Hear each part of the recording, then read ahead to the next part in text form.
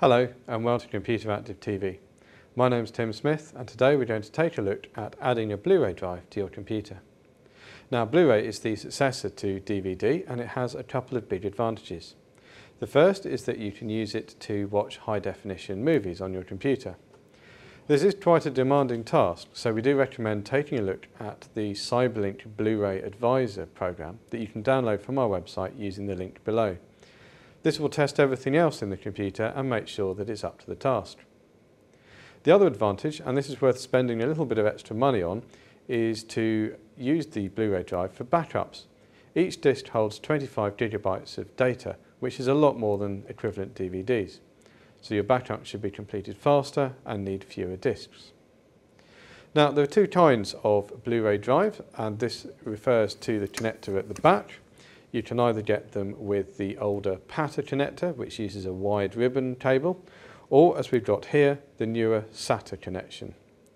Now, unless you don't have any SATA ports on your motherboard, we recommend going for SATA. It's faster and it's easier to fit. The other thing you may need for this is a screwdriver if your case requires screwing the drive in. Now the case we've got here doesn't need that, it's got these special locking devices here. But it may be that you'll need to screw the drive into place. Now, the first step is to remove the blanking plate in front of where we want to install the drive. Now, it might be that you've already got a drive installed in the computer, and in this case we have, but only the one. It might be that you've got two drives, in which case we recommend removing the lower spec one. Now, most of the time this is fairly easy to do. There should be a catch on the inside, and just press it and then push the blanking plate out. And you can put this on one side as we won't need it again. Next we're going to unlock the catch that holds the drive in place and then simply slide the drive into the slot. Now you can see here there are some screw holes on top of the drive bay, and we want to line those up with the holes that you can find on the drive. Then we're going to put this in place so that it fits in the holes, twist it round, and the drive is now locked in place. Now we need to connect the drive to the motherboard. Now there are two cables you need for this. There's the data cable and the power cable. Now on our computer we've got a selection of 4 SATA sockets, 2 of which are already in use. So we're just going to plug the cable into the next available one and then plug the other end into the drive. Now, as we've said before, one of the nice things about SATA is that the drive connector is keyed slightly here. There's a little lip, and that means that it's impossible to put the cable in the wrong way round. If it doesn't seem to be going in, don't force it, remove the cable, have another look and try again more gently.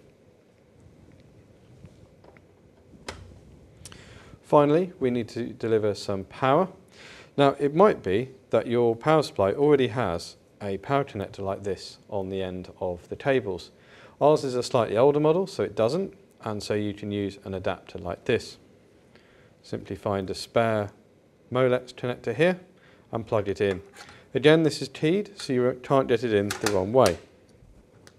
Let's push them together and then plug the socket into the back of the drive.